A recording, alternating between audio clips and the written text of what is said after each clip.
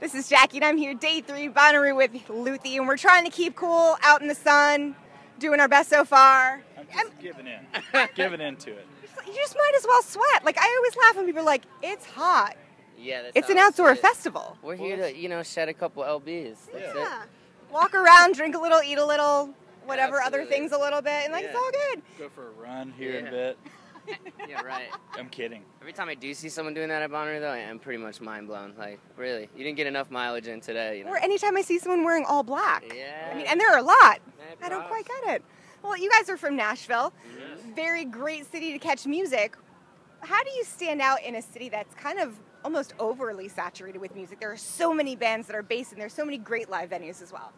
We try to just be weird and be ourselves, and if people like that, they tend to gravitate towards it. So we all gravitated towards each other, and now hopefully we're gravitating towards our fan base as well. Yeah, I think we just stopped thinking about that so much, and then that's what ultimately separated us, because we've all been parts of projects where we did think about being part of the fold, and then we kind of just were like, why don't we just do exactly what we want to do? So.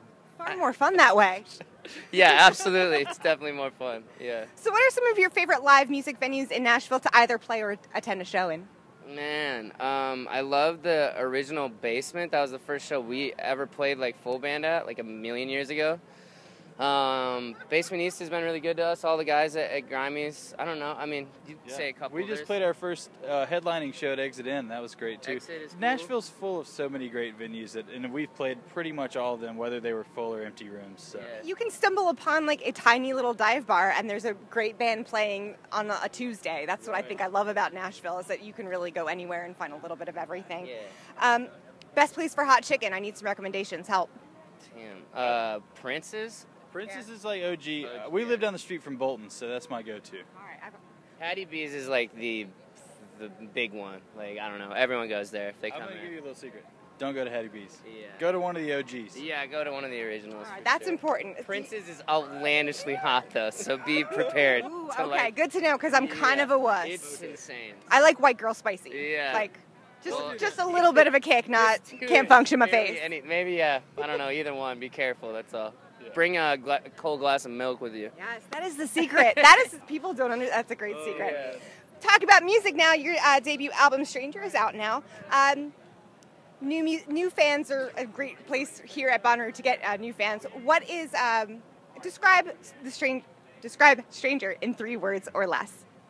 Boogie Circus. Yeah. That's good. That's our mantra. I like that. That's under 3. Yeah. What's the one song new fans should hear to get a sense of your overall vibe? I mean, the title track has a little piece of everything. I guess I've been saying that, too much as a phrase, but it kind of does. But Milk and Honey has been very well received on the radio, so I don't know, either of those. But there's more. I mean, the side A and side B, they do differ greatly. I have to say that. So it's like we kind of have to listen to it as a whole, I mean, that's what albums were for. I mean, not singles. What is your songwriting process like? Does it start with a riff, a beat, a lyric, or does it depend on? Everything is different. I mean, some of the songs started as like just a strict melody idea. Like the first track on the record, this Home Again song, was I just started singing something in a parking garage, and then we started to build on that. But some of them are more of a community effort. I mean, I can't say that it's in one way or the other. Yeah, there's no method to our madness, that's for sure.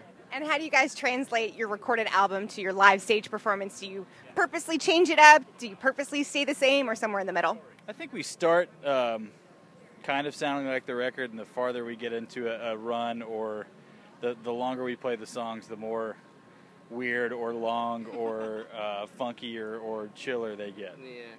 Do you guys prefer the outdoor festivals or the more intimate club gigs?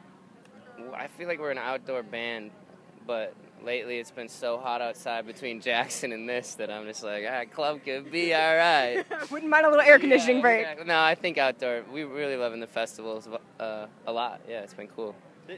The inside gigs give us a chance to kind of play some of the more intimate. I wouldn't even say they're ballads, but by our standards, they are. So some slower tracks. Yeah. We usually hit everybody as hard and as fast as we can at the outdoor stuff. Mm-hmm. And what about music streaming sites like Spotify and Apple Music and things like that? What role do you see them having? Is it something that you focus your attention towards, or something that's kind of along the way? I think it's been really cool. We work with a team at Ditto Music. Give them a small plug. And just the information you can gather from there to know the demographics of the folks that are listening has been really cool. That's definitely a benefit.